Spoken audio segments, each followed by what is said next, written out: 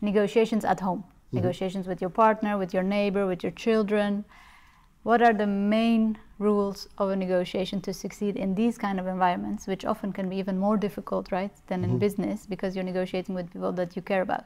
Especially in private negotiation, start as early as possible. So if you do have the feeling something is wrong, say it. Talk about it. Talk about it. Because if you wait, then you start to negotiate with yourself. Yeah. And then it's getting more complicated. So if something is wrong, if you think something should be changed, speak up, say it. Yeah, that's number one. Always start with thank you. Thank you for this opportunity. Thank you for expressing your concerns.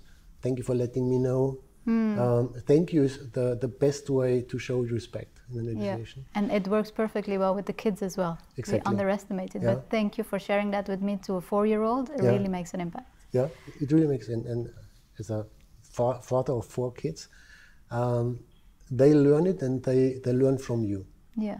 And then they start a negotiation with, thank you, Daddy, for this opportunity. And then so thank you. And the third one is we always start with common interests, not with the conflict. Yeah. So we are here because we are in the same situation. We want to reach a target, we want to reach an agreement, whatever. So always we talk about the common interest before we come up with the framework.